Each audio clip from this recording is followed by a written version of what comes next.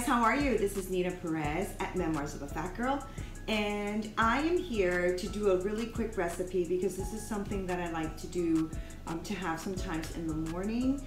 Now, I'm going to have a personal trainer coming by a little bit later, so this may actually have to change maybe. I don't know, this is my journey, right? This is the reason why I did this show, is to go through my memoirs live and see what it is that works for me. I do not know. I've tried a lot of things in my life and I yo-yo a lot, and so I'm trying to overcome the mindset that comes with yo-yoing and also trying to get some knowledge about what my body is doing. I don't know if I have like the skill set in my body right now to know when to stop. Like sometimes when I'm eating, I'll be full, but if the plate is in front of me, I'm like, well, I gotta finish it. So then I end up finishing it and don't feel well and the whole 9 yards. And then there's days I don't go eating at all. My metabolism is just all over the place. So anyways, I wanted to make an overnight oat and chia seed, I guess you could say like oatmeal in the morning, or a pudding, or whatever you want to call it. So I'm gonna half the recipe, but I'm gonna link the recipe below and it's gonna be the full recipe. So I'm gonna half the recipe because this will give me about enough for about 2 to 3 days, maybe even more. I'm gonna do 1 cup of old-fashioned oats, which I already put in my mason jar, and then I'm going to do a 1/4 cup of chia seeds. Let's do a 1/4 cup. And chia seeds is really nice because it gives it like this really thick consistency, which is very nice, and I really enjoy that. So the chia seeds go into the same mason jar. We're going to do 7 ounces of really warm coconut milk. And the reason I made it really warm is so that it soaks the chia seeds and the oats better. So that's what I'm gonna put in here. So in here, so far, all I have is your oats and your chia seeds. And then now I'm going to pour in some milk. So this again is just 7 ounces of very warm coconut milk, okay? That's gonna go in here. And then I'm gonna put in 14 ounces of room temperature water. And so here's where I'm gonna have to have an opinion from you guys. I have 3 different types of sugars in this house, and I'm gonna actually ask my trainer about them. So I have one trainer that says that eating raw organic honey is actually very good for you and has a lot of health properties to it. I also have another one that says that just pure 100% pure maple syrup is also very good for you. And then while I was reading about keto and paleo and trying to have sugar alternatives. And so then I found this syrup, this sucrin syrup, and it says that it's a 1:1 ratio for syrup and honey alternative.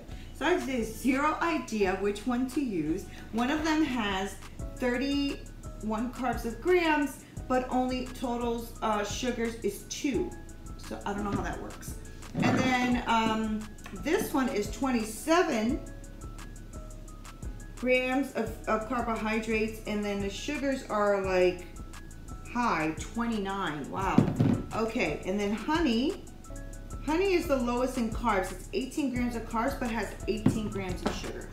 So what's a fat girl to do here? Oh no! So I guess I'll go with the sucrin right now, I guess. And the reason I'll go with it is, yeah, it has a higher carb count, but it has a lower sugar count. So I am going to assume that that means that it's going to affect my sugar in my body less. I don't know. That might not even be completely correct. So if you guys have a better answer, please, please, please give it to me. So I'm just going to put about 2 teaspoons, I think is good. So I'm gonna put 2 teaspoons of this in here. Probably should have sprayed the measuring spoon. If you guys, I don't know if you guys know this trick, but if you spray the measuring spoon with like a non-stick spray, when you put something viscous and thick in there, it'll slide right off. So I'm just gonna use this. I've never tried it actually, so it'll be kind of cool to see if this is even gonna taste good. So then I'm gonna mix this all together. Just for fun, I'm gonna go ahead and put, this is very thick. I'm gonna put a little bit more water in there. And I'm gonna put a little bit of cinnamon, just because I love cinnamon. You don't have to.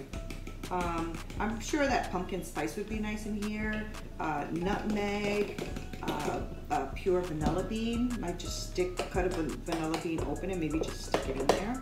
That would be good actually. And the vanilla bean in the freezer downstairs.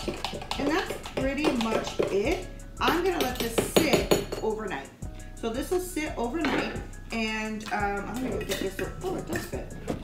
I'll get another jar for that. So this will sit overnight into the fridge, and in the morning I'll just take a nice little, maybe half a cup full or a cup full, and I'll put some fresh berries on it.